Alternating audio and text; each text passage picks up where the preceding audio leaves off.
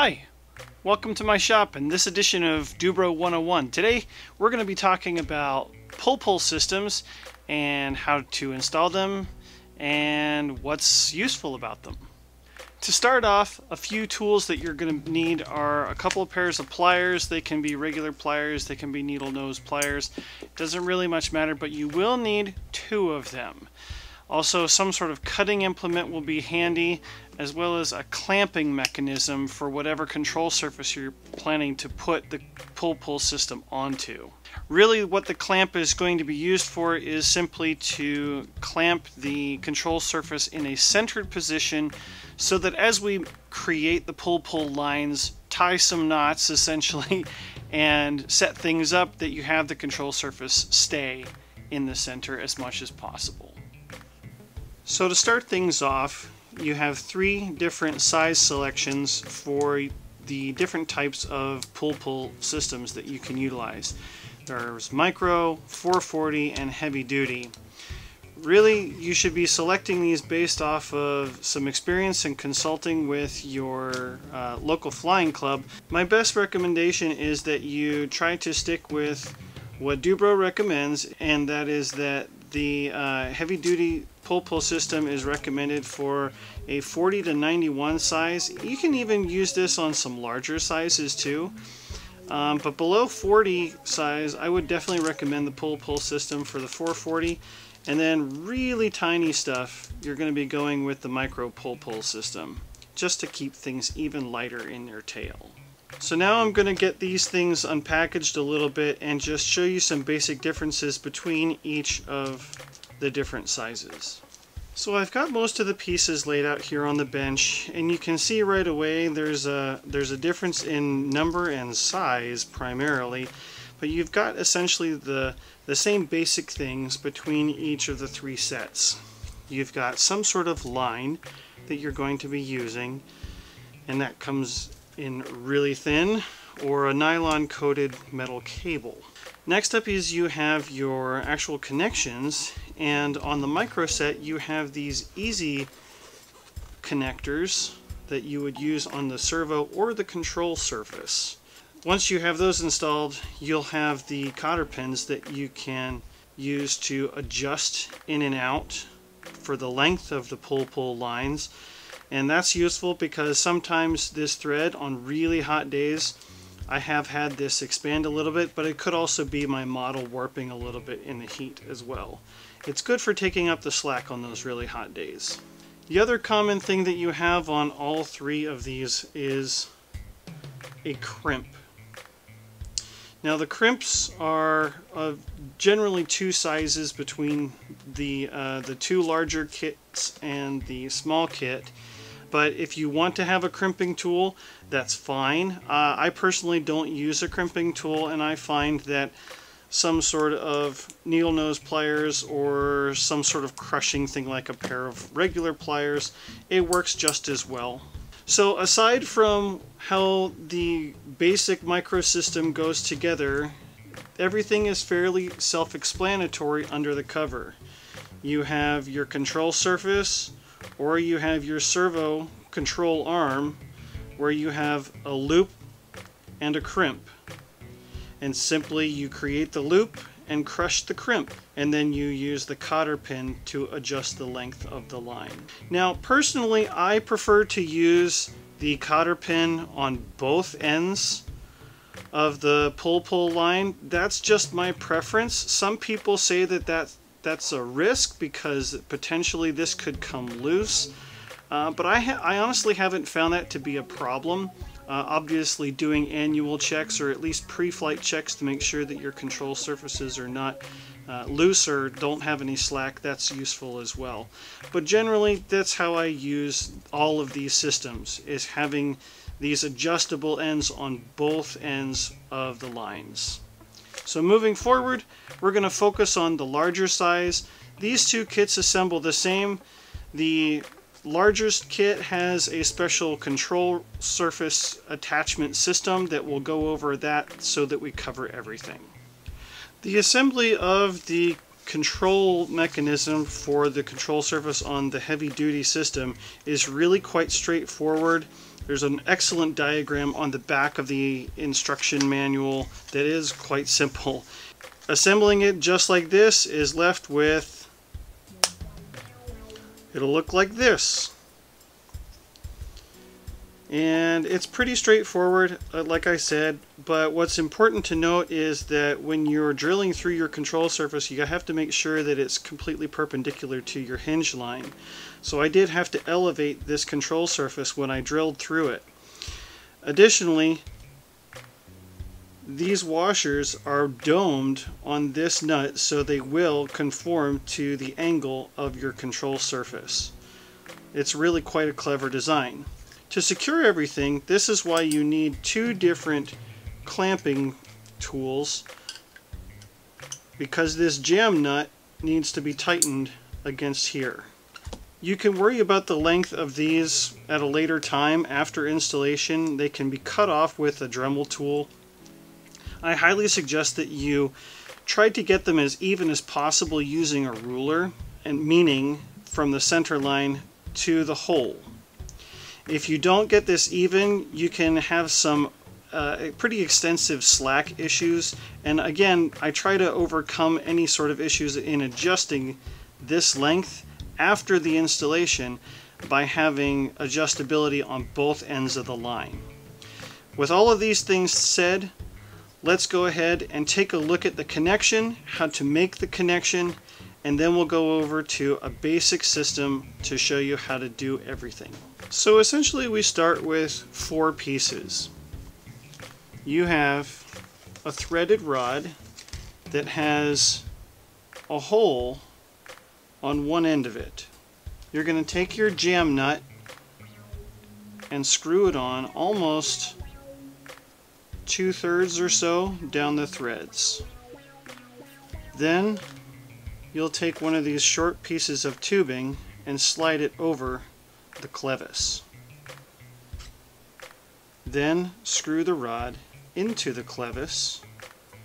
Then slide the tube down on, and you can see roughly where the thread is coming through.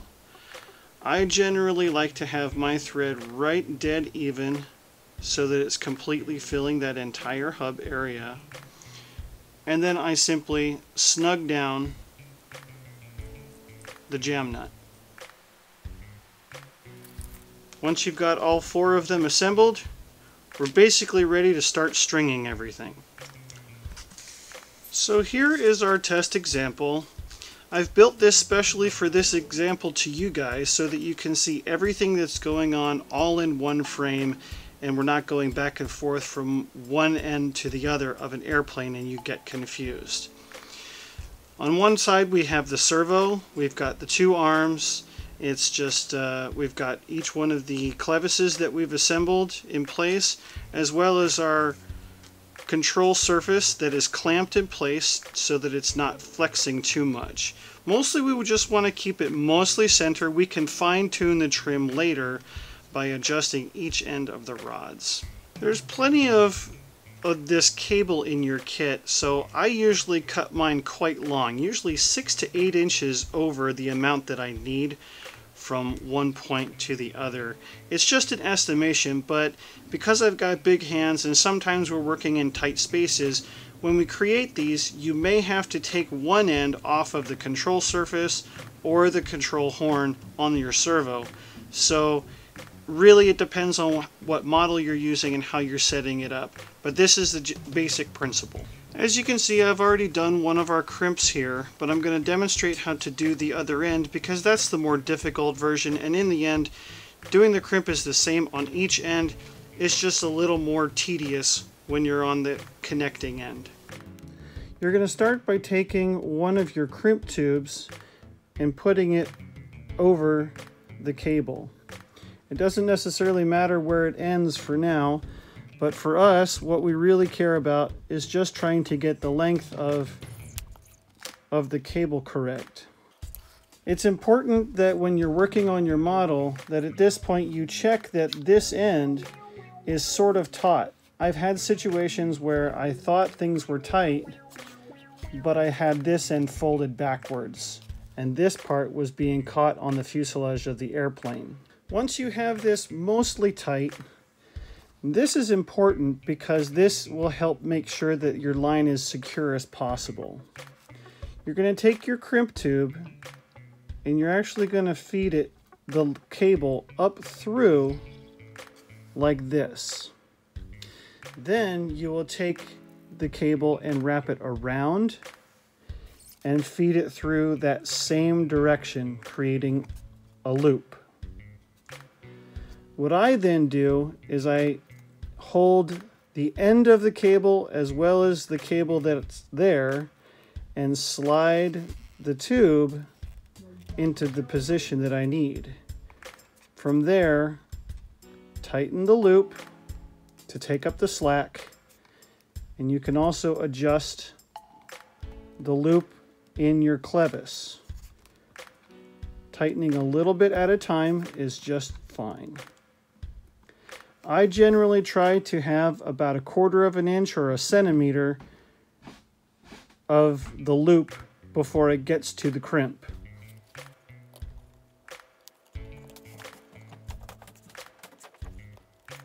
So once you're ready to make sure that the cable is absolutely set, you can bend it a little bit and it will keep that shape. Then you can go ahead and pull your loop small and essentially do the same thing with that loop. So now you have a fairly loose but mostly straight cable. Then it's a simple matter of doing your crimp and cutting the excess. I usually leave about 1/2 centimeter of length on the end.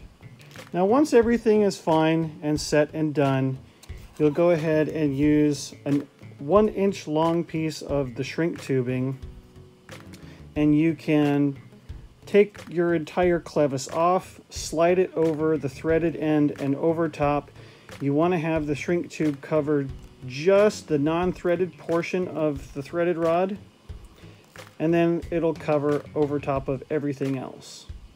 And that helps to prevent this from doing any damage to your model if there's any rubbing or binding.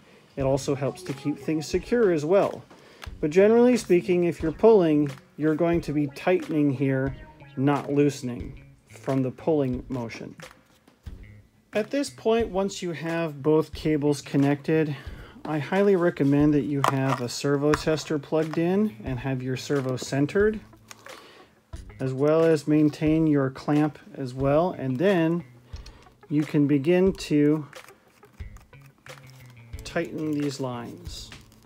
And you simply do by screwing them in at one end or the other, and then you tighten the jam nut.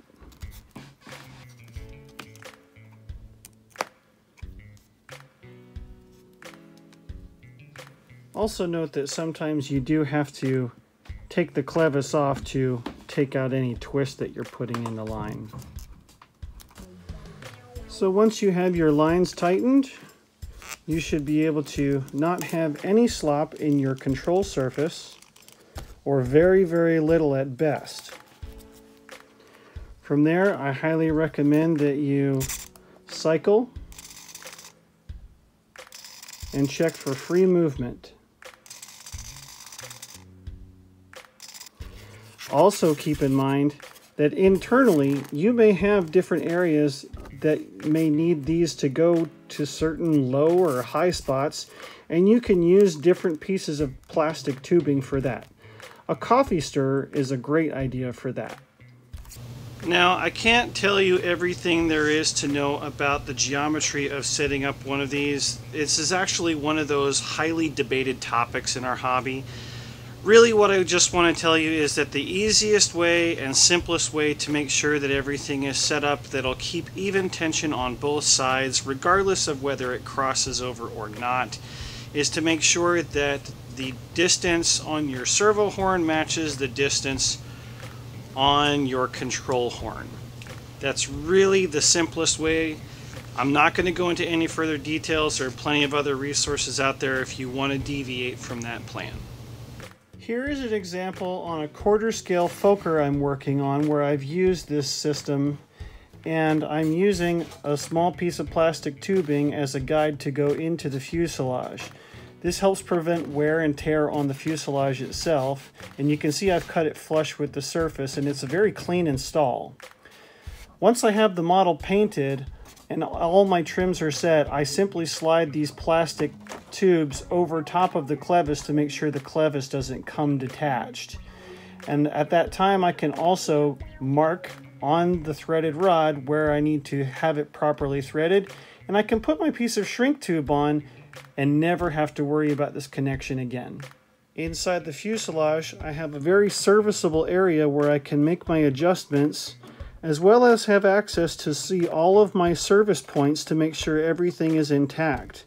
I can do my inspection and see everything that I need to do, and I've done that intentionally because I know that this is a system that will require me to observe it at least once a year, if not more. Until next time, everyone, thank you so much for stopping by the shop. Really hope you found it useful and that you find something that you can pass along to some friends.